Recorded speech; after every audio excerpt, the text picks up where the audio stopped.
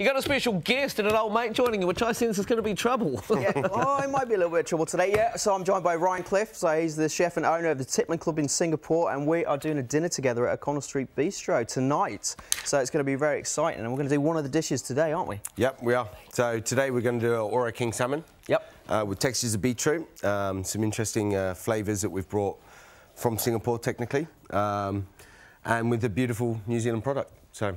Yeah, brilliant. So we've got New Zealand produce, we've got Ryan Clift, we've got Tippling Club. It's going to be absolutely amazing. So we're going to show you how to do that a little bit later on in the show. Now it's back to Mel. Great to have you in the cafe kitchen with us, and of course Ryan is joining us from the Tippling Club in Singapore. This is fantastic. These two whipping up what? What are we going to make, Ryan?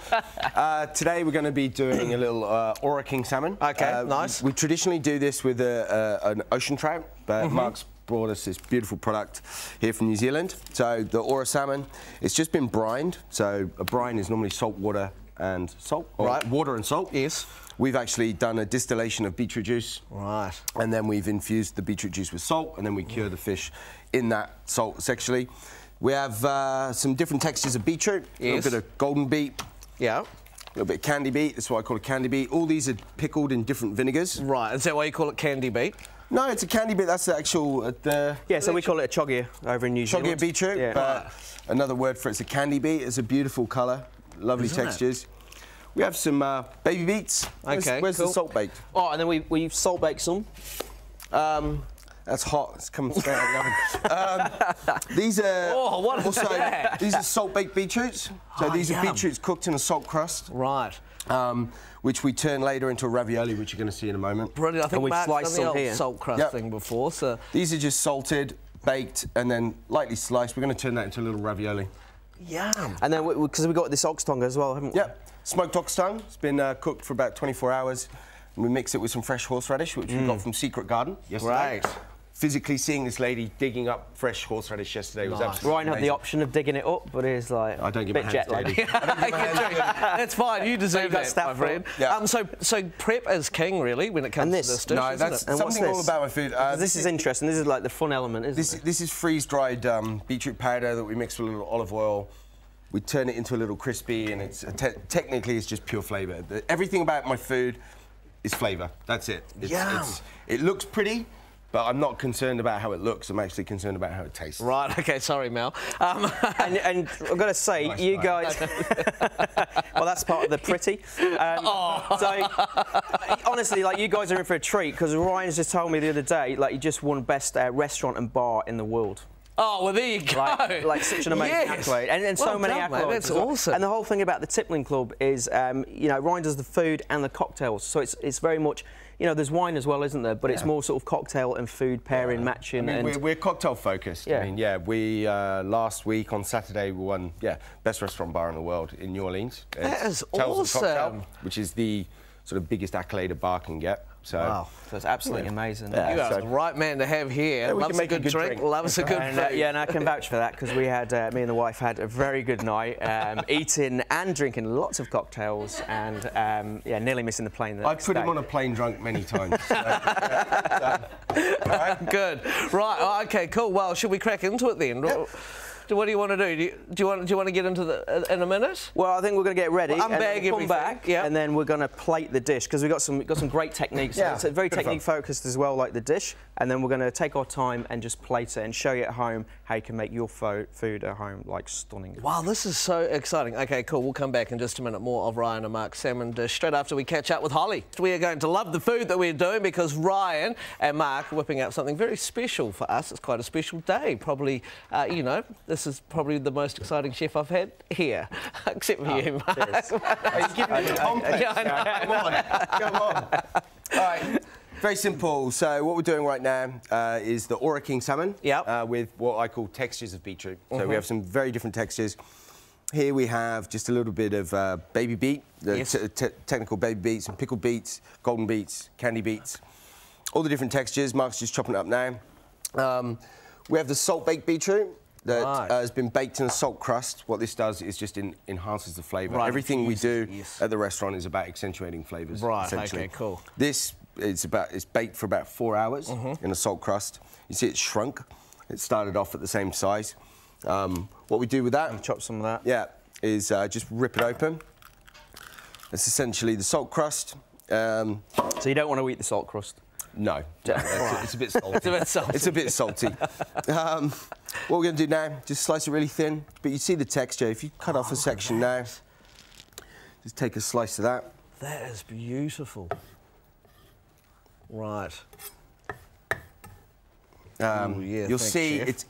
it's technically, sorry, fingers. It's technically infused. You have all the salt flavour going into the beetroot. It's just about. Oh yeah, that's beautiful. Okay, all we do is slice it very thinly. Yes. What Mark's doing now is this is a little smoked ox tongue. Yes. It's been smoked for about 24 hours, and then we cook it at 72 degrees for about 48 hours in a water bath.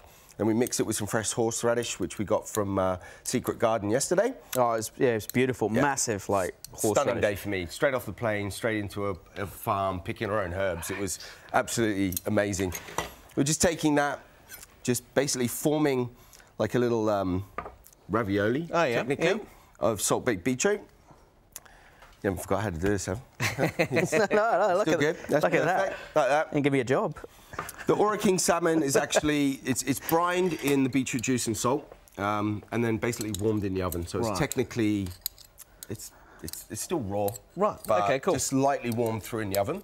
We're able to do this just there. It's about 65 degrees, a few seconds. We have the beetroot crispies. Yes. Right. And then we're going to start plating. Yeah, we're going to start plating. Well, how did you come up with this? Like, you know, as a chef, when you're one of the best in the world at the moment, how do you actually sit down and come up with these recipes? What inspires you? Sleep deprivation. Months on planes, thinking. Yeah. So what we have here, this is a little bit of beetroot juice. Yes. That we've actually distilled in a rotary evaporator.